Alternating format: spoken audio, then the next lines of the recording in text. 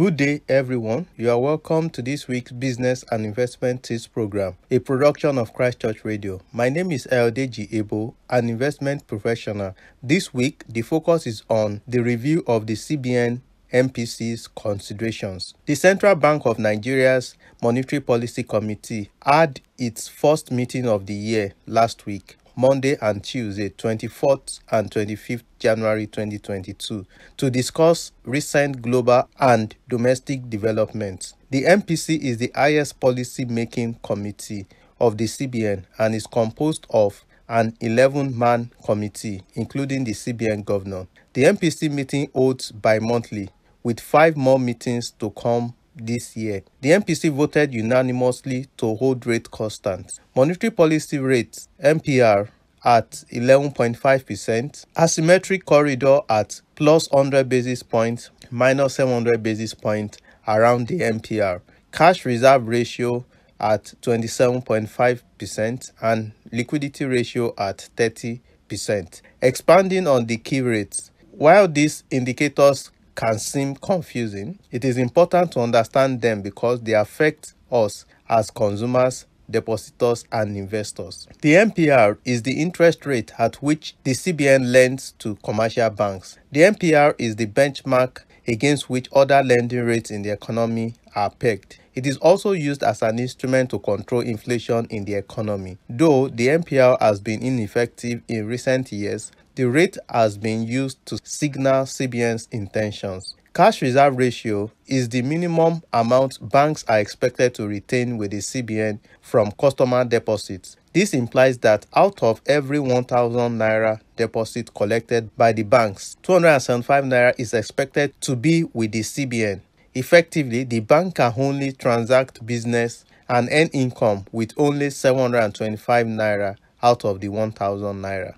Liquidity ratio is the ratio of the bank's liquid assets, which includes cash and government securities, to its liabilities, which is mainly deposits. This is to ensure the banks are able to meet with short-term obligations, that is, ability to pay back your money anytime you request. The asymmetric corridors are used to determine the following. The standing deposit facility rate, this is the lower band, minus 700 or 7% around the MPR, which is the rate at which the banks place funds with the CBN, 4.5%. But daily deposits are currently capped at 2 billion. This means any excess placed by the banks with the CBN will not attract interest. The standing lending facility rate at 12.5% depends on the upper band, plus 100 basis points or 1% is the rate at which banks borrow from the CBN. What were the major considerations of the CBN? These were the major considerations that determine the MPC's decisions on key policy rates. 1. COVID-19 pandemic. The MPC admitted that the pandemic is still affecting economic recovery, hereby encouraging the government to intensify efforts to ensure most Nigerians are fully vaccinated. This shows that the CBN will be mindful of any major rate hike, given that the economy is still in recovery mode. 2. Inflation rates. The MPC expressed their concerns on the impact of insecurity on food inflation due to reduced farming activities in food-producing areas. They believe that the recent rise in inflation in December to 15.63% is temporary, as they expect that inflation will continue to fall. This also points to the fact that the MPC will not be in haste to raise the MPR to curb inflation, given that insecurity impacting food production is not within the purview of the monetary policy. 3.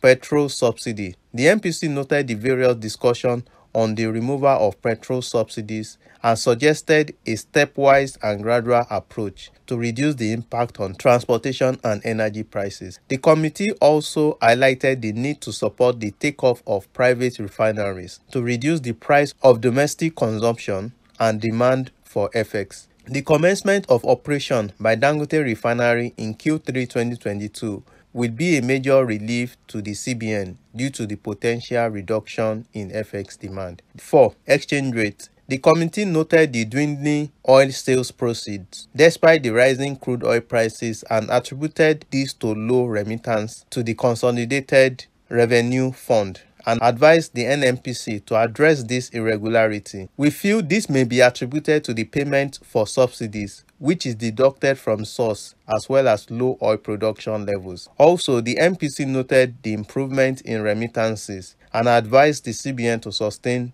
the incentives. This will improve FX supply, which will aid the CBN's demand management strategy. 5. Government's debt profile. The MPC expressed concern about the federal government's high debt profile and the implication on fiscal sustainability. The committee emphasized reducing dependence on oil and utilizing other revenue sources. The members also encouraged the federal government to take advantage of InfraCorp, the private sector-driven infrastructural vehicle, to reduce fiscal pressures and prevent tax increases on the already burdened private and household sector. The MPC did not discuss the federal government's massive dependence on ways and means, that is, borrowing from the CBN, which grew significantly in the past few years. The next MPC meeting will hold on the 21st and 22nd of March, where we believe the MPC will maintain its supportive stance until the economy returns to pre-COVID levels. The CBN can apply other policy tools to guide interest rates in the fixed income market and sustain the use of moral suasion to nudge banks to lend to the real sector.